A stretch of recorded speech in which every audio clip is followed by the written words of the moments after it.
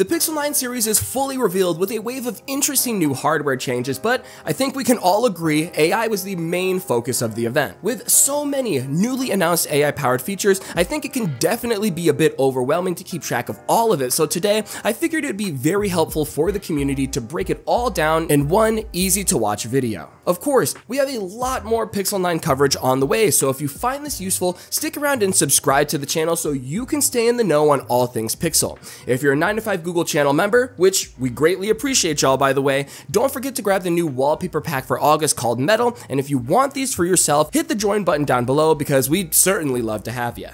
First up, let's talk about the big changes with the Gemini Assistant. From what we saw at the Google keynote and various blog posts, Gemini is officially the default voice assistant on Pixel 9 devices. Whether it's truly ready to replace Google Assistant is a whole topic for another video, but it's clear Google is pushing Gemini pretty hard this year. With that initiative comes a few new upgrades like extensions for Google Calendar, Tasks, Keep Note, and Utilities, which are basic device controls like flashlight, Wi-Fi, Bluetooth, and more, all of which are highly requested. Plus, YouTube Music is getting a new series of prompts where you can create a playlist by asking for a specific style or mood. We're also expecting deeper integrations for Google Home, Phone, and Messages at some point in the future. All of this, and as announced at Google I/O in May, the Gemini floating overlay while inside an application is now live on the 9 series, whereas on older versions it would open the full screen UI to deliver answers, so now you don't have to actually leave the app you're in to ask Gemini a question, which is awesome. Thankfully, if you're still not a fan of Gemini, which is okay, or if there are some personal features that are missing in your workflow, you can still fall back on the tried and true Google Assistant if needed. If you're a Gemini Advanced member, you can look forward to a new way to interact with Gemini Live. I've actually been using this on my Pixel 8 Pro for the past few days, and I think it works pretty great. In practice, Gemini Live functions as a natural conversation-like experience with Gemini, allowing users to have a free-flowing back-and-forth chat. I like that you can interrupt in mid-sentence and switch topics in mid-conversation, and at the end of your interaction, you can pull up a written history. As a daily Gemini user, I'm excited to fit this into my workflow, as it can be kind of annoying to have to use voice prompts or manually type my prompts as opposed to having a quick back and forth exchange, so definitely expect a full video on this in the future. And by the way, if you plan on getting the Pixel Buds Pro 2, you will be able to use Gemini Live hands-free, which seems pretty cool in concept, but I'll have to try it out. Next up is Pixel Studio, and we did briefly cover this in our hands-on. For those who don't know, this is a Pixel 9 exclusive app that allows users to generate images from text prompts powered by an on-device diffusion model and Google's Imagen 3 cloud-based model. Until we get some more hands-on time, it's hard to say how useful this will be, but it does have an easy-to-use interface for inputting prompts or editing the images, and they can be shared through messaging and email. Pixel Screenshots is another app exclusive to the Pixel 9 series where it can help save, organize, and recall important information from your screenshots saved on device using natural language queries or keywords. When you have a screenshot pulled up, the app is able to pull relevant context from Google search to give a complete picture. For example, if you screenshot a specific restaurant, it could show you the address, reviews, or directions. Additionally, if you take a screenshot of a specific product, the app can provide prices or shopping links whenever you pull it up again in the future. Or if you screenshot a recipe, you can find additional context or the ingredients needed to complete that dish.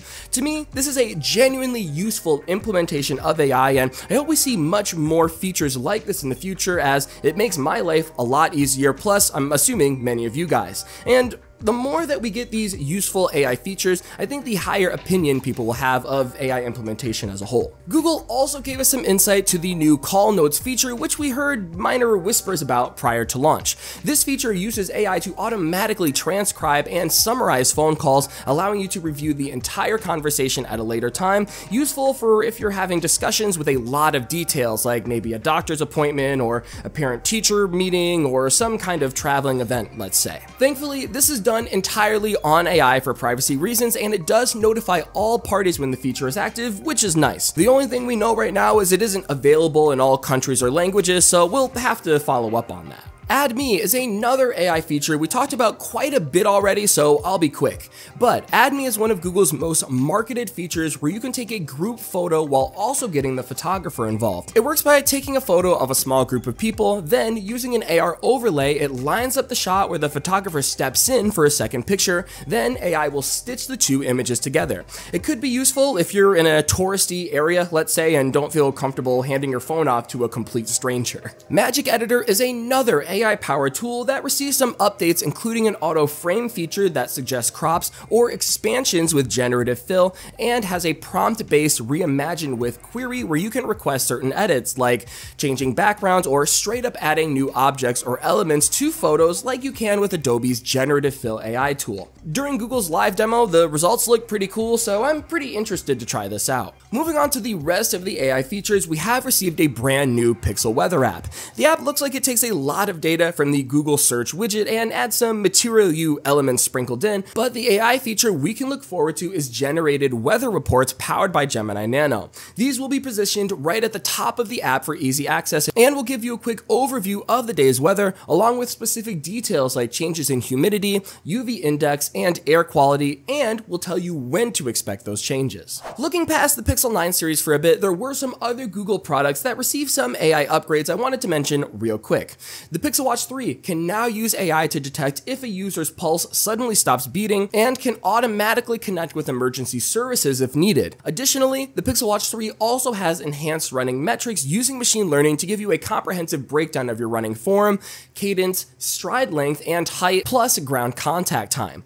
Recently, I picked up jogging as a side hobby, so I'm excited to see how this turns out when I get some quality time with the software. And lastly, the Pixel Buds Pro 2 has some AI features as well, like the ability to channel Gemini Live, as I said earlier, and with the new Tensor A1 chip inside, it does get improved noise cancellation thanks to the use of AI algorithms. Google says it adapts to the user's environment up to 3 million times per second and cancels out twice as much noise as the previous generation Buds Pro, so I'm excited to test that out when the time comes. Trust me, I know that was a lot of features, but I'm 99.9% sure that is every new AI feature announced at this past Google event. There's certainly a lot, and personally, I don't expect everyone will use all the features. For me, I'm excited to consistently use Gemini Live as I use Gemini every day, some way, somehow.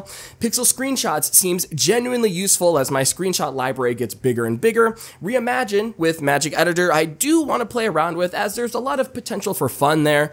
AI weather summaries I see myself using consistently, and the enhanced running metrics on the Pixel Watch 3 I also have a pretty big interest in. Everything else I might not use much, if at all, which is fine, but let me know what you think will be actually useful in your everyday workflow. I know everyone uses their phone differently, so it'll be intriguing to see what people are gravitating to, so please leave a comment and let me know your thoughts. In the meantime, I'm getting out of here, but before I do, huge shout out to our channel members on screen right now, and thank you so much for supporting our work as Pixel season starts to kick off. We've been getting great feedback on the wallpaper packs, and trust me, there's a lot more on the way.